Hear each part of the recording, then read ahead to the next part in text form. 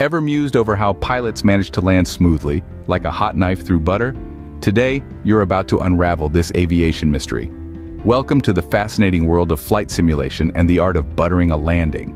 Picture this: you're in the cockpit of an aircraft in X-Plane 11, the world's most comprehensive and powerful flight simulator.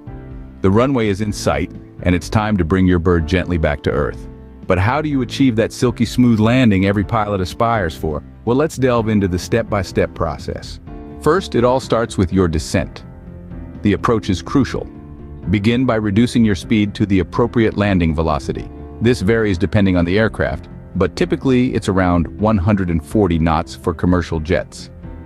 As you approach the runway, maintain a steady descent rate. This should be around 700 to 800 feet per minute for most aircraft. Next, adjust the aircraft's flaps for landing. This increases the lift and drag, which aids in reducing speed and maintaining stability. The aircraft's nose should be slightly up during this process. This is known as the flare. Now, on to the moment of truth, the touchdown. Aim to land the main wheels first, right on the runway's threshold markings. The nose wheel should touch down gently after. Remember, it's not a race. The aim here is precision, not speed. Finally, deploy your reverse thrusters and apply the brakes gradually to bring your aircraft to a halt. There you have it, a landing as smooth as butter. Let's recap the key points. Start your descent appropriately. Reduce speed, adjust flaps, maintain a slight flare, land the main wheels first, and finally deploy reverse thrust and brakes.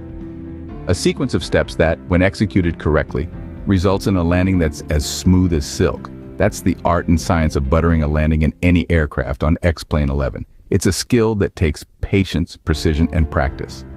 So the next time you're in the virtual cockpit, remember these steps and aim for the smoothest landing possible.